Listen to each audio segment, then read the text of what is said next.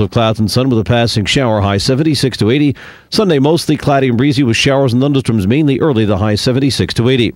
From the Florida Weather Center, I'm meteorologist Joe Lundberg. Thank you, Joe. 24 minutes before 8 o'clock. It's kind of overcast today. We got some rain. We got some good temperatures in the forecast. I guess you just heard him say that. And so far, no mention of any cold temperatures, although the long-term forecast for the New Year's Eve was very cold, remember? Yes. So we'll see. We'll see if that prediction was right. All right, right now, let's talk about this for a second. I'm on Facebook frequently, and I think you maybe, aren't you? Yeah. Yeah. And, of course, a lot of you are out there, and I know this because you write us at WOCA, you write me on mine, and most of those who contact me are not very young. Yeah. I have some on my friend list who are like nieces and nephews, and but even my son is 27. He doesn't do a whole lot with Facebook. He's got a Facebook presence, Yeah. but he's not there. And in fact, I don't know. He's probably not involved with any social site. I'm guessing. I don't really know. He's busy. And don't ask me why I am. I became hooked on it for some reason, and I enjoy. You know what I enjoy about Facebook? I enjoy reading what's going on in the lives of people who I have not neglected, but what's a good word? Drifted from. You know, the people I don't, I wouldn't really be keeping up with them if it wasn't for Facebook. I mean, these are some people that I went to school with when I was a child. Yeah. Right? You have the same thing? Do you have some people on your Facebook friends that you literally went to elementary school with? Yeah.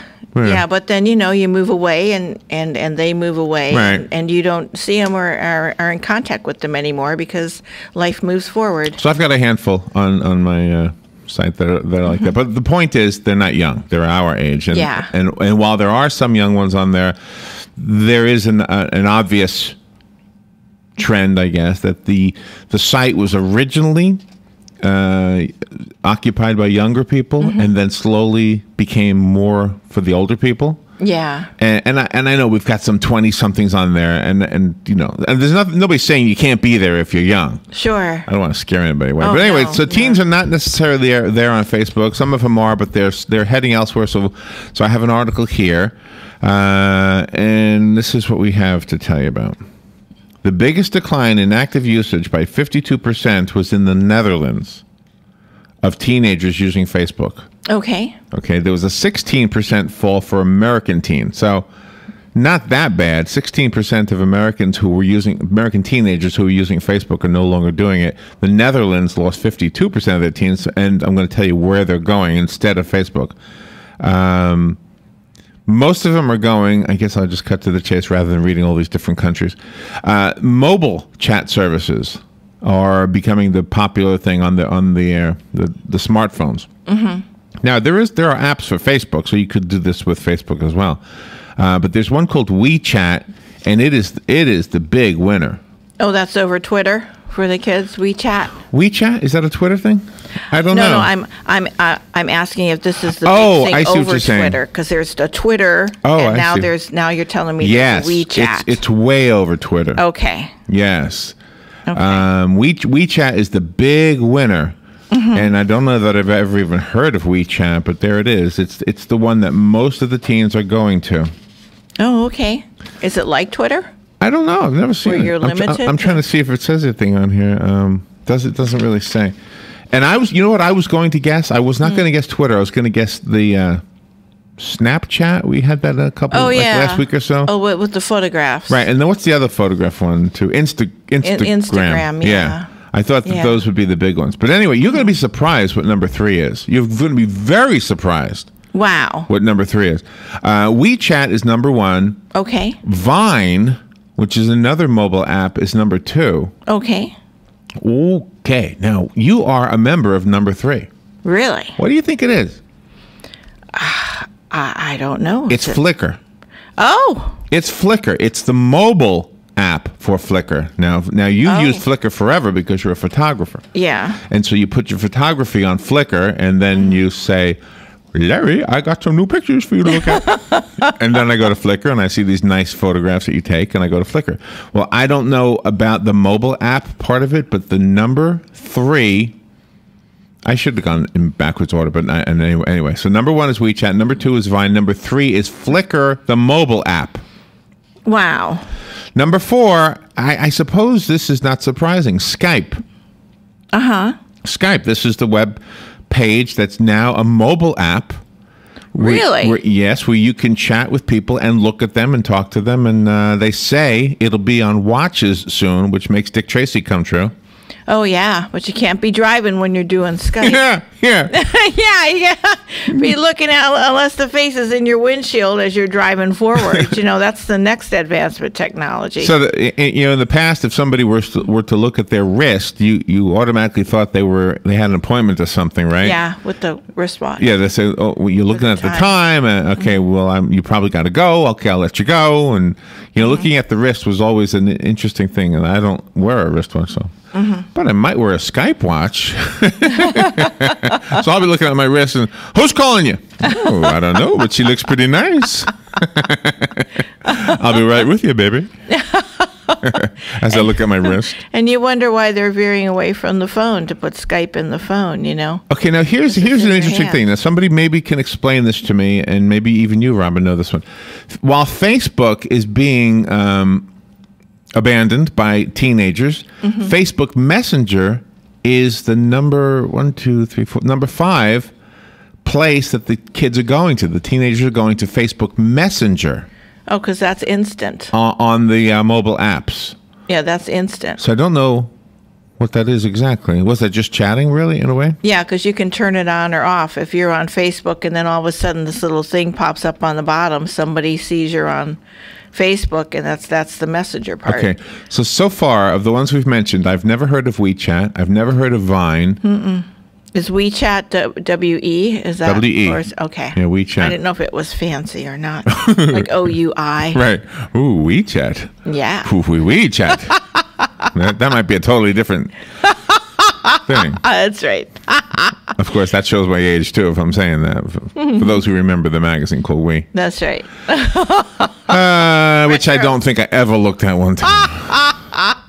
Make a comeback. Instagram, 1, 2, 3, 4. Instagram is number 6 on the list. Foursquare is number 7. Have you ever heard of Foursquare? Yes, I have. I've heard of it, but I don't participate. Shazam is number 8. Oh, okay. And by the way, Facebook Messenger, Instagram, Foursquare, and Shazam, as well as the next one, WhatsApp, they're all kind of tied for they've got between 85 and 86% of the market. Wow. That's pretty good. Yeah, and Twitter's not even on there. Not yet. It is on here.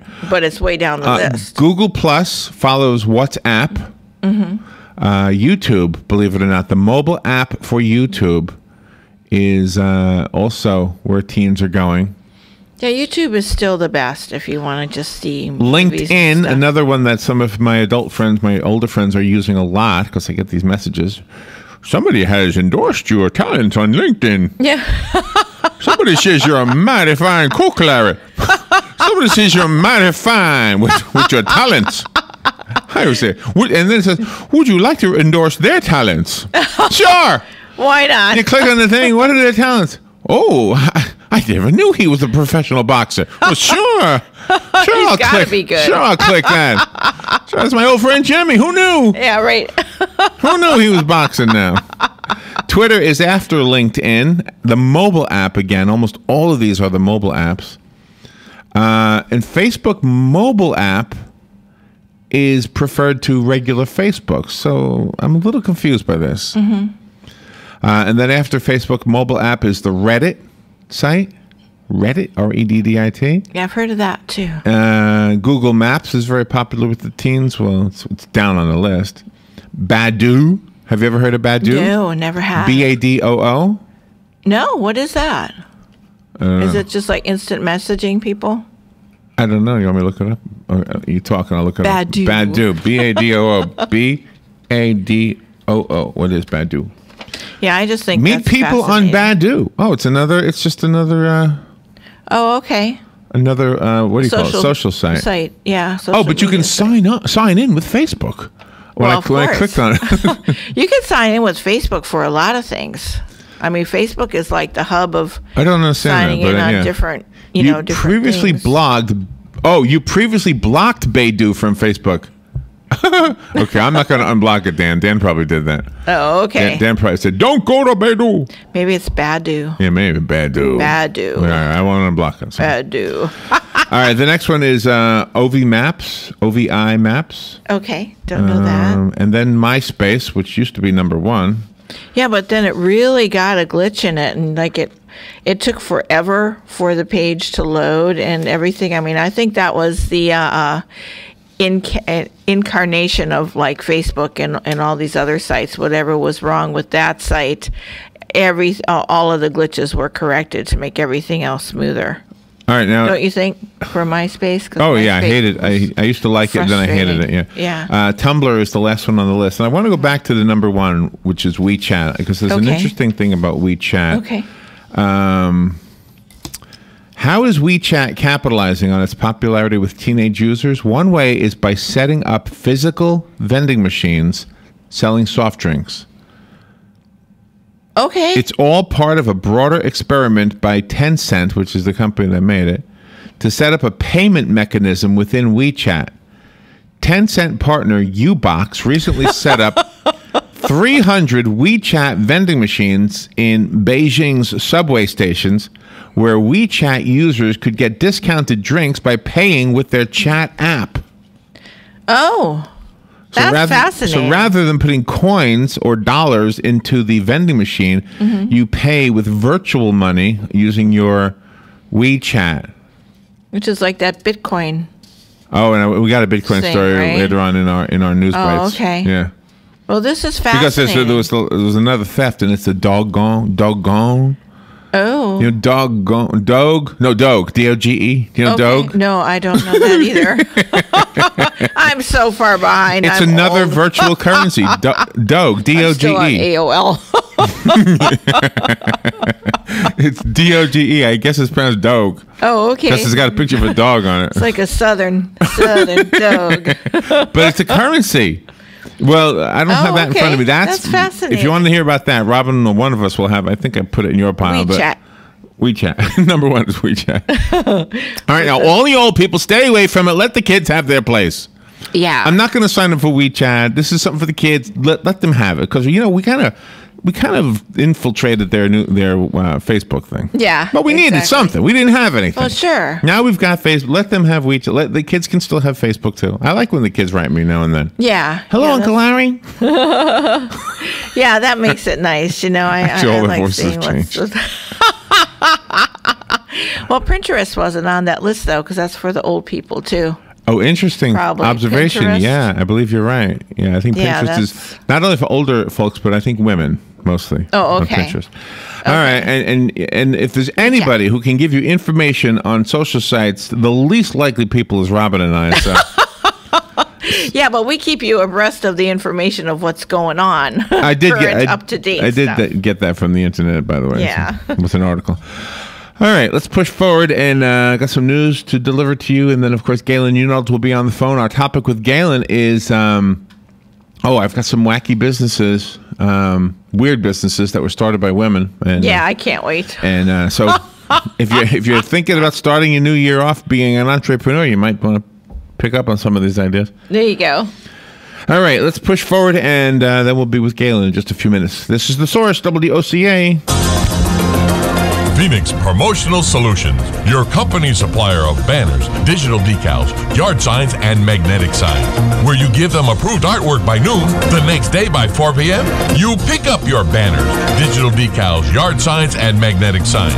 Phoenix Promotional Solutions, 368-2404. That's 368-2404. Don't forget, they do vehicle wraps also. Phoenix Promotional Solutions, 368-2404.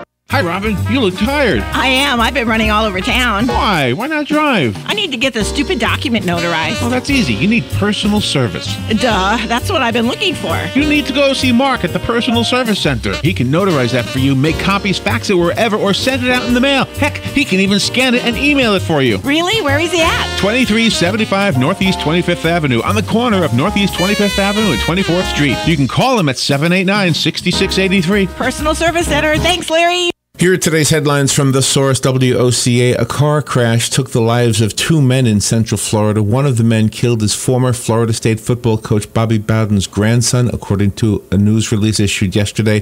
Taylor Jeffrey Bowden, who was 23 years old, and the driver, 25-year-old Rafael Fernandez de Aguilar Valim, died in the crash, according to the news release from the Polk County Sheriff's Office.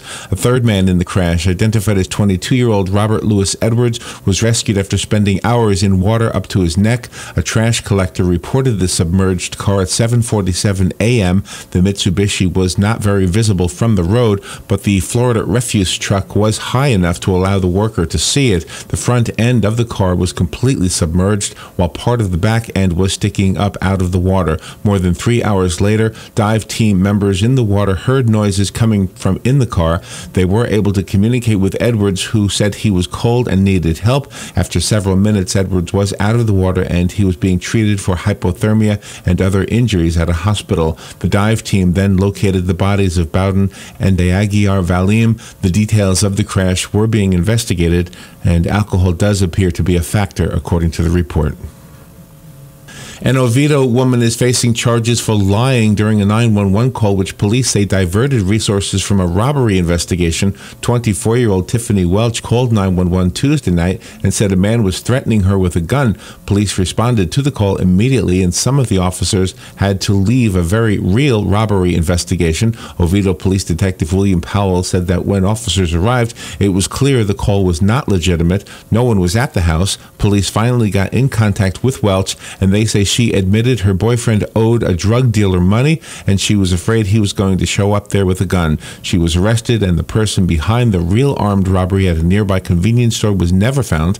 Welch was charged with 2 misdemeanor counts of misuse of a 911 system and obstructing an investigation. A bear crashed a Lake Mary family's Christmas and was all caught on camera. It was just the latest bear in a series of close encounters the past few weeks in Central Florida. The bear was caught breaking into the back patio of a home on Redwood Grove Terrace in Lake Mary in search for a late-night snack. At first, Tremaine Gaines thought there was a burglar breaking into his house, but then he saw the bear pressed up against the sliding patio door. Gaines told reporters the bear came through his screen and headed straight for a pot filled with turkey oil. The Florida Fish and Wildlife Conservation Commission said bears can smell food from a mile away and will eat almost anything as they pack on extra calories before the winter. Gaines said it'll take a couple of $100s to fix the damage, but that is a cheap price to pay for a lesson learned.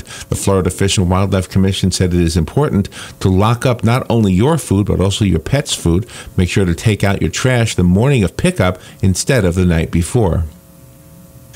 And PNC Financial Services Group agreed to pay $35 million to settle charges over allegations that the former National City Bank systematically overcharged Black and Hispanic mortgage borrowers, according to a report from the Pittsburgh Business Times. The Department of Justice and the Consumer Financial Protection Bureau alleged that between 2002 and 2008, more than 76,000 Black and Hispanic borrowers paid higher costs because of National City's pricing and compensation scheme. The settlement, which requires